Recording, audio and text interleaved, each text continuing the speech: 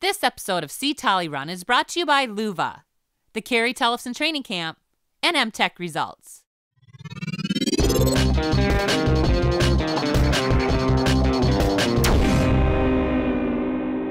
Hi, I'm Olympian Carrie Tollefson, and today I'm going to show you 5 ways a runner can protect their knees. So let's get after it. Tip number 1, wear the proper running shoe. If you have a local running store, go in there. They're experts and they can help you find whatever shoe feels good, but also what's right for your foot. There's a ton of different variety in the running stores. Or if you don't have a local running store, talk to your doctor. They should be able to help you find the proper running shoe. Tip number 2, run on soft surfaces. You don't have to have all of your runs be on pavement or cement.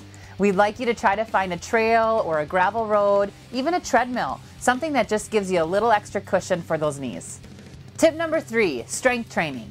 To keep your knees healthy, you guys, you need to have a really strong core. So let's work on our core doing our sit-ups and our planks, but also make sure your quads, your hamstrings, and your glutes are firing as well. So make sure you strength train all 4 of those big groups.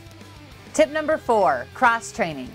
Now, you don't have to run every single day. So to supplement those miles, go and do some cross training. Get in the pool. Do something on the elliptical. Get on a bike. Whatever it is to keep the knees healthy and to keep the weight off of them. I cross train now, so even though I like to say I am a runner, I do cross train at the same time.